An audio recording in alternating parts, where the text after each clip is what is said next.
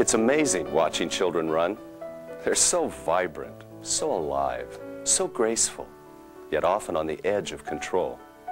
As parents, we want to run along beside them, holding out our hands to catch them when they tumble, to keep them safe. It's a sobering moment when we realize we can't always be there.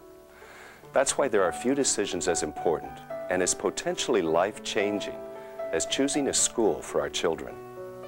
In the next few minutes, we'll talk about the unique mission of Seventh-day Adventist Christian education. You'll learn where we've come from and what we believe. You'll see into the minds and hearts of committed Christian teachers. Most important, you'll hear real parents from a wide range of faiths candidly discuss their personal experiences. They'll tell you that a Seventh-day Adventist education means high academic quality. They'll say it means caring Christian teachers. They'll describe a safe atmosphere of openness and acceptance. If that's what you want for your kids, I believe you'll find it all at this Seventh-day Adventist school. As our children race headlong towards success, it's a choice that's truly safe and sound.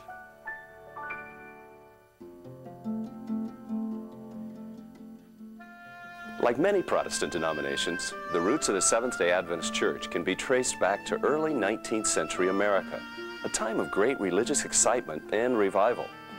Our pioneers believed in the sanctity of the seventh-day Sabbath and in the soon coming of Jesus, thus the name Seventh-day Adventists.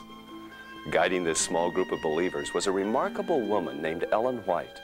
A tireless leader, she spoke and wrote extensively on topics ranging from parenting and witnessing to health and teaching. The author of 128 books, her writings still provide comfort, guidance, and instruction for Seventh-day Adventists around the world. They have led millions to a closer walk with Christ. Today, the Seventh-day Adventist Church is a fast-growing worldwide organization of more than 10 million members. Its ministry includes a healthcare system of more than 460 hospitals and clinics, and the world's largest Protestant educational system, one that spans the globe with nearly 6,000 grade schools, high schools, colleges, and universities. Over 120 years ago, our pioneers envisioned a well-rounded, holistic education that included physical, mental, spiritual, and moral training. Their God-given insights still guide the mission of this Seventh-day Adventist school. The first thing I do when parents walk in is I say, I can talk for a lot. In 2 minutes, you'll see it happen in the classroom. Let's go watch. An uncompromising commitment to quality has always been at the heart of Seventh-day Adventist education. We're determined to do things well, to make no compromises, to dedicate all of our energy and every possible resource to the future of young people, just like yours. Most parents automatically think of academics when they think of a quality education. And we have a lot of evidence that Adventist schools do very well in that area. About 30% of public school students go on to college. And one of the finest systems in our country, the Roman Catholic system, sends about 50% on. But our students, about 66% of them go on to college, which illustrates the emphasis that our church has always placed on education. You're talking orderly classrooms, you're talking small numbers of kids in the room, you're talking a lot of interaction with the teachers, you're talking new teaching styles. The students are engaged at every level. There's a love and an affection for their teachers. There's an excitement and an enthusiasm you see when they're running into the door in the morning. I don't want anybody making excuses for my children's lack of academic achievement. I want them to succeed and I want them to be pushed. The tools are given the child to be able to compete worldwide later on. We're not teaching just reading, writing, and computers. We're teaching lifelong learning. We want them to aim for the highest level. All things are possible through Christ. And when I teach my young students, I teach with that in mind, that there is nothing impossible that they cannot achieve. Take my students and test them against anyone else, and I think you'll see the results. It's quite rewarding. I think that God calls us to use our minds, and I think that we need to be using those to the highest, our very highest potential. I think we need to be the best people that we can be. I continually take classes and just continue to grow and be on the cutting edge of what's happening in education, because I feel like the children deserve the whole package. I will be a successful teacher if my students come to know Jesus Christ and seek to glorify Him in whatever they undertake. It doesn't matter if they make a lot of money. If they know the difference between right and wrong, to me, that is success. They don't come back very often and say, I'm an honest person now because of you. But you see in all the little ways, and in my opinion, most of life are in the insignificant daily acts. If you have a really good teacher that cares about children and loves the Lord and wants to do it the right way and gives her 150%, I think that's where you get the quality. I think they deserve the best, and they are getting the best within Adventist education. They really are. Of course, there is much more to a superior education than great test scores, the latest technology, or high college acceptance rates. What truly sets Seventh-day Adventist education apart is an extraordinary level of caring and concern for each individual student. Everyone in that school, from the teacher to the maintenance person, cares about each individual student. My kids feel loved by their teachers. My kids feel special. They feel important.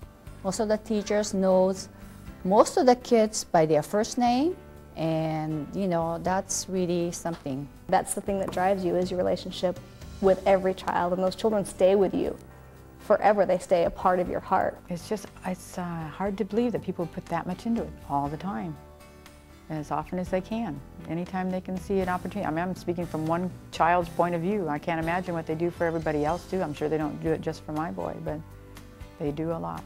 You have to put everything in God's hands and ask God that He will use you and that He will help you to be that nurturing person that He meant you to be. If we talk to children about the love of their Heavenly Father, we must show them what love is. The children feel free to come and tell me their problems, ask me for help, whatever they want. It's like mom and dad. No other school do I know of where you can have the teacher's home phone number if you need to call them at night with a problem. My son called the teacher a couple of times because he forgets about the homework, even little things that really probably, you know, some teacher thinks it's annoying, but never. They love kids, and not only kids, parents also. It's really nice to have a school where they want the parents to be there anytime, anytime. I express my concerns to them, and we work together on whatever the issues may be. So I know they care that way. And sometimes they give me suggestions that I never even thought of. I feel like I can share with them some things I'm working with my kids on, not just academically, but some of the emotional and, again, spiritual things, and that they can work with me on that. You want to send your kids to where they care about your kids just as much as their kids. It's amazing that they care so much. So there it is. Excellent teachers that care a lot and love your child. Our goal is to provide a safe, well-rounded, and spiritually centered environment. This essential atmosphere will be created for your child through the guidelines and policies of this school.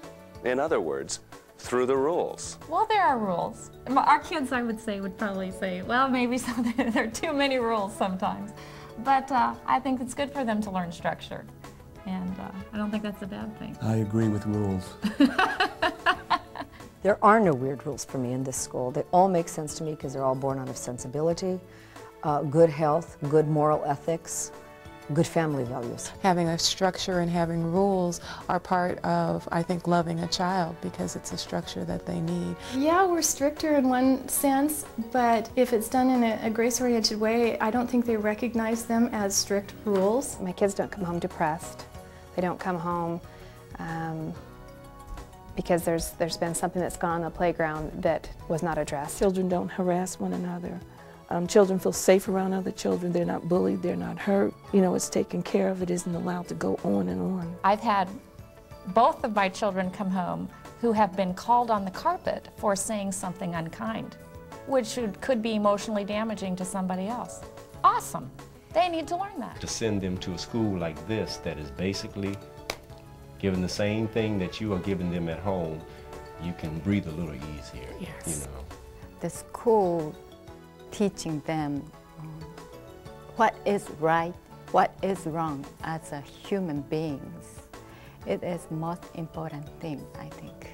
They're also rewarded for appropriate behavior. They have lots of opportunities to, be recognized for being good students or for being caring friends. We get more excited when we can reinforce the positive. If we catch a student doing something good, we hit them hard in a positive way with that. When people do make mistakes, it's not the end of the world. We're not going to toss them to